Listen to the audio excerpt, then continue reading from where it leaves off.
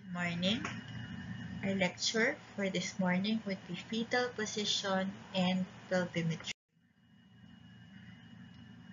So to know your fetal position and pelvimetry, we have to review our female pelvis. Our birth canal is divided into the bony and soft parts to bone, which belongs to the small pelvis, and to the soft, the cervix, vagina, and your muscle-facial system of your pelvic floor. The bony part of the pelvis, with obstetric considerations, are divided into two sections, the large and the small pelvis. The boundaries between them passes through an unmarked line, which is called your linea innominata. The large pelvis is bounded on the sides of the iliac wings. At the back is the spine. The small pelvis is formed in the front branches of the pubic bones, and the symphysis on each side, part bones, constitute acetabular and ischial bones. Behind is the sacrum and the coccyx. During childbirth, small pelvis ascends both tunnel limits and determines the size, shape, and direction of the birth canal which the fetus passes, and has to adapt by changing their own configuration. Of all the methods of the pelvis examination, essential is measurement. Most internal pelvic sizes available for measurement, so usually measured by its external dimensions and evaluate them about internally. Measurement of pelvic is done by the pelvimeter. It's usually measured for basic dimensions of the pelvis, 3 transverse and 1 direct. The distantia spinarum is the distance between the upper anterior iliac spine bones. This size is around 25 to 26 centimeters. Distantia cristarum is the distance between the most distant points of the wings. Iliac bone, on average, it is 28 centimeters. Your distantia trochanterica is the distance between the trochanter major of hip bones, and this is 31 centimeters in diameter on the average.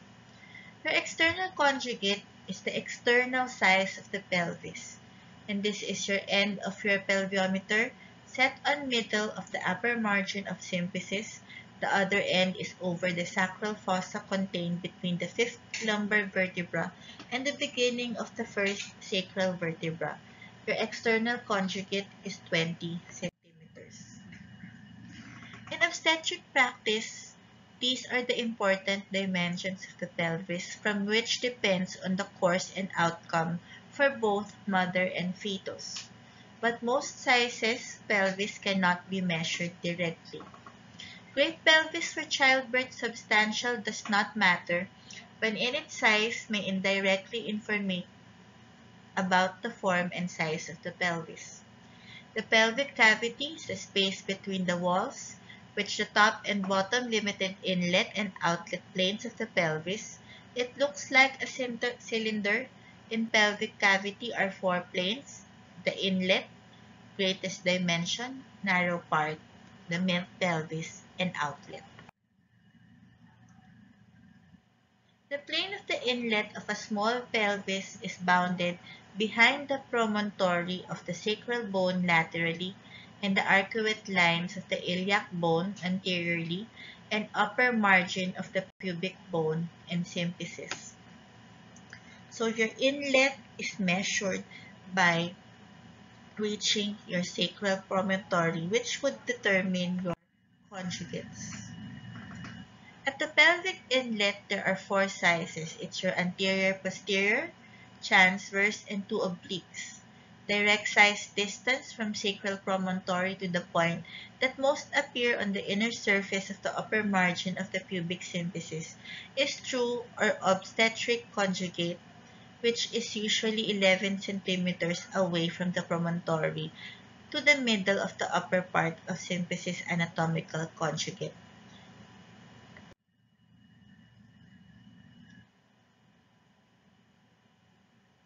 Dimensions plane of the pelvic inlet would be 1 is the anterior posterior size, 2 is the transverse size, 3 is left oblique, 4 is right oblique. The transverse size of the distance between the iniminata lines is 13 centimeters. Two obliques, which is the right and left, which is usually 12 centimeters. Your right oblique size goes from your right iliac sacral junction to the left eminentia iliopubis. Your left oblique size from the left iliosacral junction to the right eminentia iliopubis. The plane of the widest part of the pelvic cavity has the following limits. The front is a middle inner surface of the pubic symphysis. Laterally, your mid-acetabulum hollow. Back the place 2 and 3 sacral vertebrae. Direct and transverse dimensions of the plane are equal to 12.5 centimeters. The narrow part of the pelvic cavity is limited to the lower edge of the front pubic symphysis. Laterally is the ischial spine behind your sacrococcygeal joints. Direct size is 11 to 11.5 centimeters. Your transverse is 10.5 centimeters. The outlet has the following borders. Anterior lower margin of the pubic symphysis laterally, your bituberous diameter posteriorly, and the tip of the coccyx. The diagonal conjugate is measured during vaginal examination from the lower margin of pubis to the promontory. Normally, this distance is 12.5 to 13 centimeters. For the determination of the real conjugate of bias should be deducted 1.5 to 2 centimeters. And that is your index Soloviev. This is the average circumference of your wrist is 14 centimeters. Your rhombus of Michaelis, the upper angle contained hollow under the spinous processes of the 5 lumbar vertebra, and your lateral angles which correspond posterior superior iliac spine, lower top sacrum in women with normal pelvis. It has the correct form approaching the square. Its dimensions are 10 to 11 centimeters. Height of the upper triangle is 3 to 3.5 centimeters. From all parts of the mature fetus, most interesting head because of the following reasons. The head has the biggest circumference and dense part of the fetus, which can withstand the greatest resistance from the birth canal and puts most pressure on them that determine the outcome of labor. Depending on the density and mobility of the cranial bones is greatly damaged. The birth canal of the mother and the fetus. The head of the fetus has a large number of cognitive items which help in diagnosing insertion and promotion in the bones of the pelvis. At the head of the fetus can distinguish two parts, a relatively small front, lower jaw, maxilla, very voluminous brain. The latter consists of 7 bones, 2 frontal, 2 parietal, 1 occipital, and 2 temporal. Sutures and fontanelles of the skull of the newborn seen from above. 1 is your frontal suture. Number 2 is your coronal suture. 3 is your sagittal suture. 4 is your occipital suture. 5 is your small fontanelle. 6 is your large fontanelle. All bony parts are interconnected fibrous membranes, allowing the process of childbirth crossed bones going one after another, thus reducing the size of the head. These fibrous membrane called sutures, there are the following joints. Number 1 is your frontal sutura, or it is your sutura frontalis. Coronal suture, your sutura coronaria, connecting on each side of the frontal and parietal bones. And sagittal suture, combining 2 parietal bones, or your lambdoid occipital suture, or your sutura lambdoidea, connecting occipital bone with the parietal. Your temporal suture connects your each side of the parietal, temporal, and bone. So your fibrous membrane at the intersections of joints are called fontanelles. There are 2 main fontanelles and 2 pairs of secondary. The main fontanelles include large and small fontanelle. The large fontanelle is located at the intersection of coronary, windshield, and sagittal suture. and a diamond-shaped acute angle of the diamond sent to the forehead and back is easily determined by fingers. Small fontanelle is located at the intersection sagittal and occipital sutures. Unlike large and small fontanelle, poorly defined because it is already right, fetus filled bone. At the head, term fetus can distinguish the following dimensions and perimeter. Vertical size, the distance from the hyoid point to the middle of the large fontanelle, is equal to 9.5 centimeters on the contours of the head, measured through these points, vertical size, and your large oblique size from the chin to the farthest point of the neck length, which is 13 centimeters from the perimeter and 41 centimeters in circumference. Direct size, or your diameter fronto-occipitalis, from the nose to the occipital length is 12 centimeters by 34 centimeters contours of equal.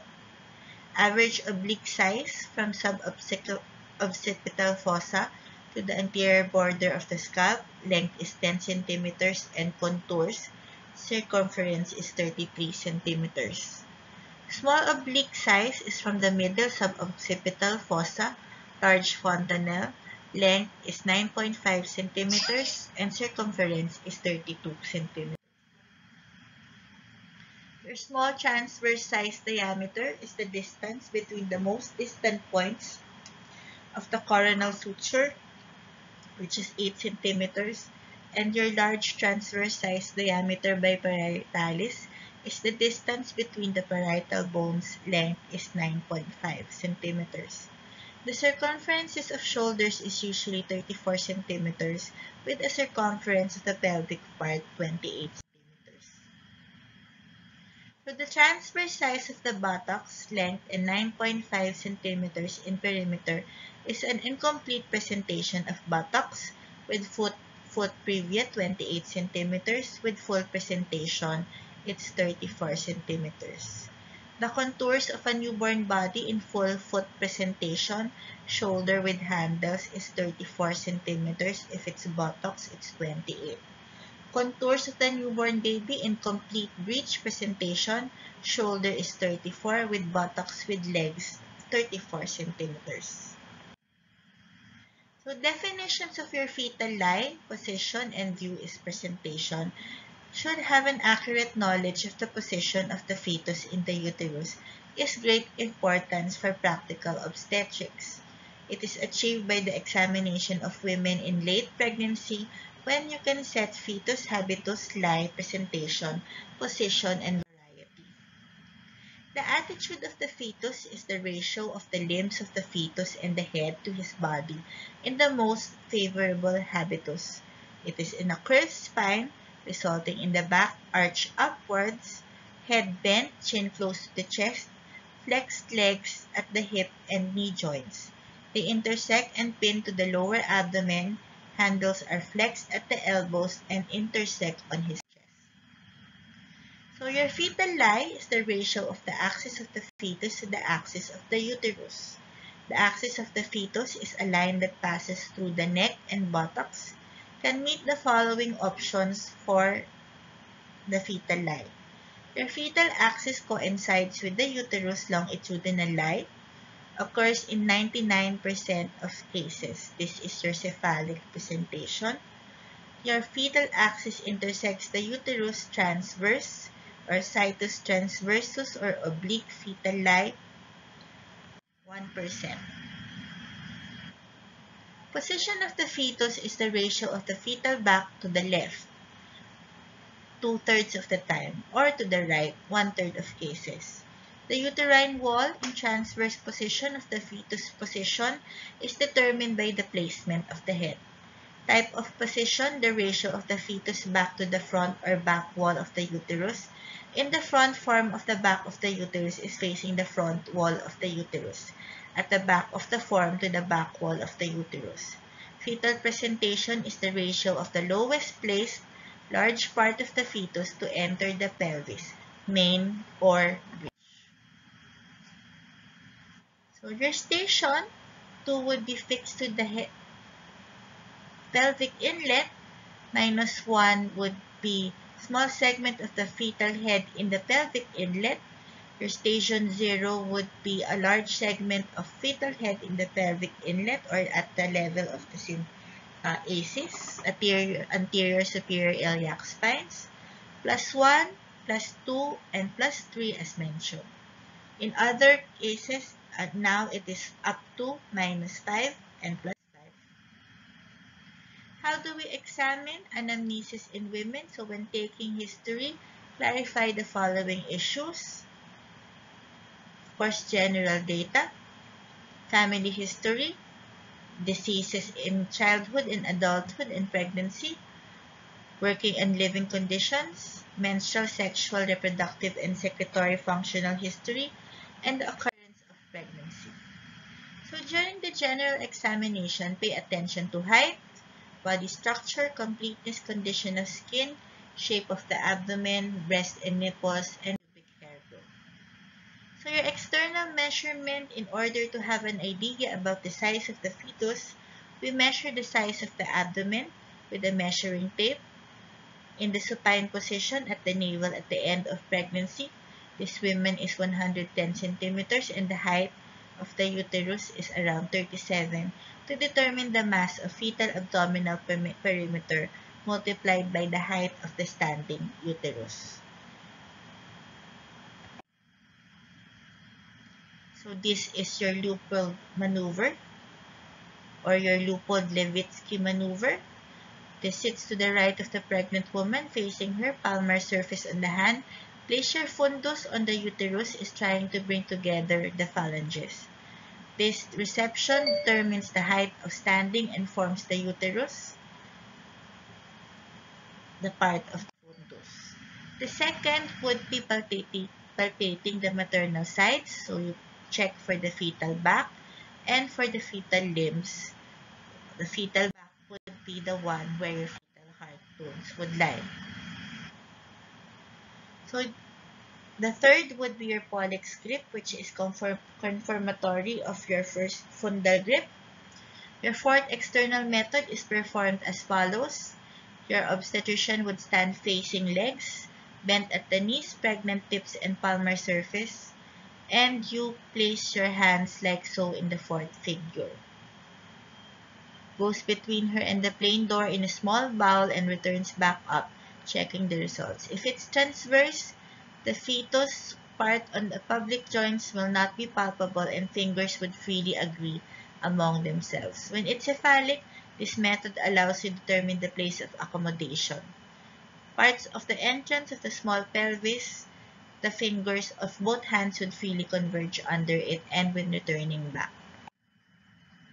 For your vaginal examination, it's required in the following cases. The first, at the time of admission, of when you know that it's pregnant. Second, after discharge of amniotic fluid or early labor activity. And the third, when your obstetric situation is going into second stage of labor. This would provide information of the status of the genital tract before birth.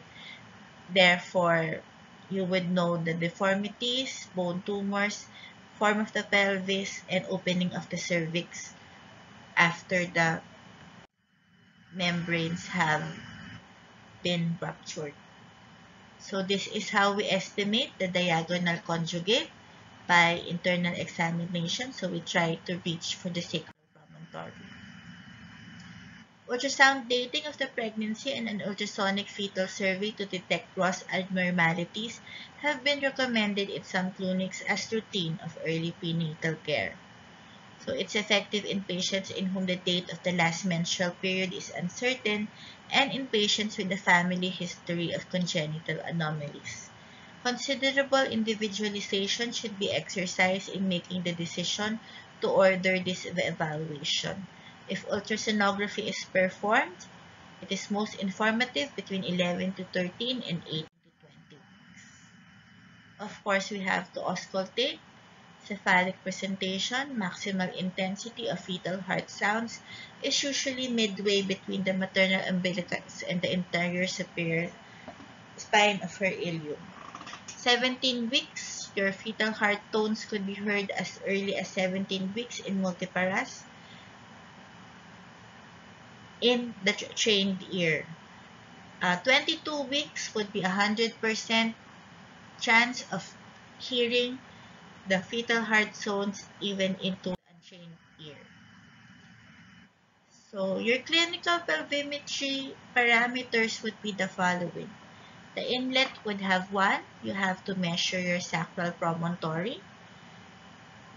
Midplane has 4. You have to measure your sacral curvature. It should be wide and hollow. Pelvic side wall should not be convergent. It should be parallel. It should not be parallel. Interspinous diameter should be more than 13 centimeters. Sacrosciatic notch should admit more than 1 to 2 finger bends. Your outlet has 3 parameters. It has to have a movable coccyx.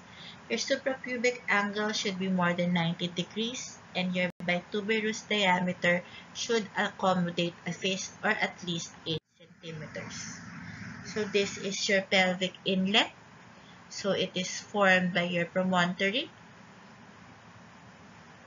measured by your internal examination. And your midplane, again, your sacral curvature should be wide and hollow, interspinous diameter. Your side wall should be not convergent. Your sacrosciatic notch would admit 1 to 2 finger bends.